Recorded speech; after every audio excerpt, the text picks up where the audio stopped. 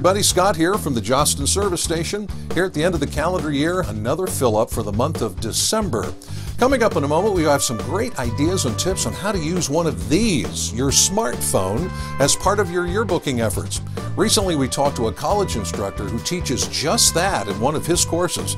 Get ready to take some notes, but first, let's start with some news. Of course, if you're watching this in December, holiday season, Christmas red snowflake tie here. Hopefully you have a great one with your family. Now, if it's still December, absolutely keep promoting your book sale. Let parents know that your yearbook is the best gift ever. Why? Because it lasts a lifetime. Now, if you're watching this later in January, doesn't matter. Keep on promoting. A reminder for spring yearbook staffs out there, we set your final amount order at the end of February. So the months of January and February are key to some great yearbook sales success. Let's see what kind of fun and interesting promotion ideas your group can come up with as we go down the stretch. Now, if you're a spring yearbook school, you may have already had your first paid submission deadline. But for everybody out there, here's some things to consider. It may seem like a no-brainer, but every year I see it in yearbooks, misspelled words and names, and nobody wants their name misspelled in the yearbook. So please regularly use the spell check button and do some thorough proofreading of every page. Some ideas? Maybe print out pages that are done. Give them to someone outside your group that you trust. Fresh eyes will almost always pick up mistakes that you miss. Another idea is called a proofreading circle. Print out a bunch of pages, sit people around a table, pass those pages all the way around the table. People have pens marking up errors or mistakes that they find, and then you go fix them. Or perhaps just project pages up on your classroom big screen, and everyone proofreads all together.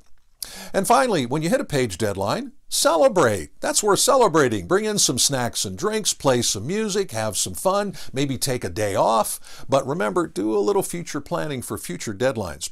And for Jostens advisors out there, be on the lookout for our brand new deadline email series. When your staff hits a deadline, you'll get a neat email message telling you, well, you'll just have to watch to find out. Well, I wonder how many students are getting one of these or got one of these for Christmas. We all know that smartphones are amazing instruments that can do really cool stuff, from pictures to videos to using creative apps. How can we use this as part of our yearbooking effort? Recently, we talked to a veteran photographer and instructor at Penn State University who shared a list of great ideas when putting one of these to work. I'm John Beale. I'm associate professor. I teach photojournalism in the Belisario College of Communications at Penn State University. I don't see smartphones replacing the DSLR anytime soon for professional photographers.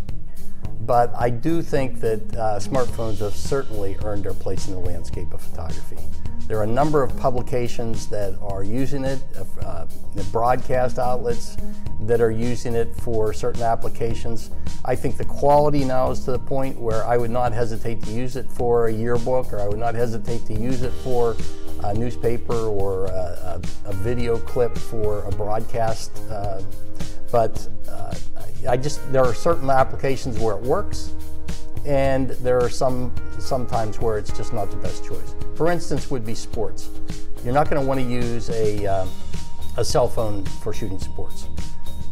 The zoom and the number of frames per second, things like that, the size of the frames, I just don't think they're going to work as well for sports as what the DSLR is going to, at least at this point.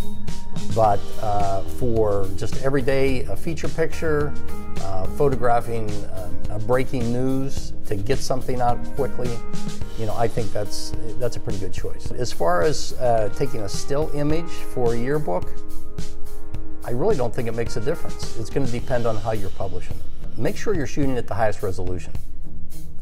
Make sure that you are not shooting at a smaller resolution that it's going to be too small for you to publish and look well. I always tell my students, zoom with your feet rather than with the camera.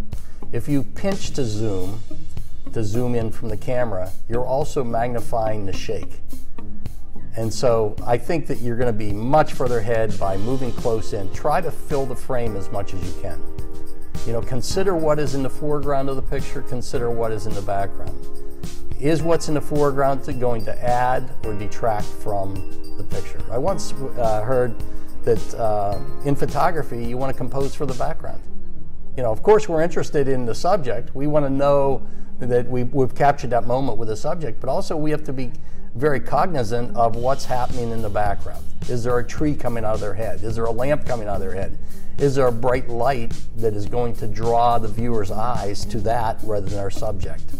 Hold the camera steady by locking your arms together. Okay, now what does that mean? Well, I'll see a lot of people who are holding their phone out here. Out in front of them. Out in front of them. And it's really difficult to be steady whenever you're holding the camera out here. But if you have your arms next to your body and you're holding it like this, you can be much more steady. And if you're doing a portrait, rather than shooting a photo of them, you know, making the photograph in bright sunlight, take them over into the shade. And the light's going to be more even. They're not going to be squinting. It's going to be much more pleasant. If you touch on your subject, you're going to be telling the camera, you know, touch with your finger on the screen, you're going to be telling your camera, okay, I want this to be in focus, and I want the color correction to be for this part of the frame. Sometimes it's worthwhile, if you're going to photograph someone, is to turn out the room lights and just have them next to a window so that you only have one source of light. Our brains are amazing things. You know, we look at a white sheet of paper inside a room, and it's under a fluorescent light, like we're in here, and it looks white. We go outside in daylight, we look at that same sheet of paper, it looks white, but the camera doesn't always see it that way. And we have to be considering that whenever we make the picture. The one that I would recommend is called Pro Camera. You know, it allows you to set a shutter speed, it allows you to set an ISO. It's not real expensive, and I think it's really helpful. The photo app, the camera app that's in the phones, I think it's very good. And you know, for a lot of applications, that's fine. But if you want to make sure that you're going to have a fast enough shutter speed to stop some action, once again, we're not going to use this for sports, but you know, maybe it's people dancing or something like that, or outside playing basketball. You know, just a pickup game, and you can get close to them. You know, I think Pro Camera is a good choice, and you can actually you have some control over how the camera is going to make the picture. Many thanks to John for sharing some great ideas for smartphone use for yearbooking. Now, even if your school doesn't allow phone use for students during the school day, two quick thoughts. First off, maybe go down to the administration office and just ask them, can we use our phones for special yearbooking purposes during the school day? Don't be surprised if they say, sure, go ahead. But even if they don't, there are still 16 hours of the day left and weekends. There's a lot of material there, so go out and get it. Now, you just saw a small portion of our great interview with John Beale. To hear lots more advice and insights on photography and smartphone use, check out our podcast at the address shown on the screen. And be sure to mark to follow our Yearbooking Report podcast so you never miss an episode. Finally, let's say you're back for a new year after a fun holiday break, so what to do right away? Well, time to reorganize some things maybe for things that maybe clunked back in 2019. Let's make that better. Absolutely go over your yearbook plan and your page ladder to make sure everything is still correct. Now, for a lot of schools, coming up soon is the start of the second semester or the third marking period. Do some changes happen then? Absolutely do your organizing and planning now so you don't get surprised with big changes later.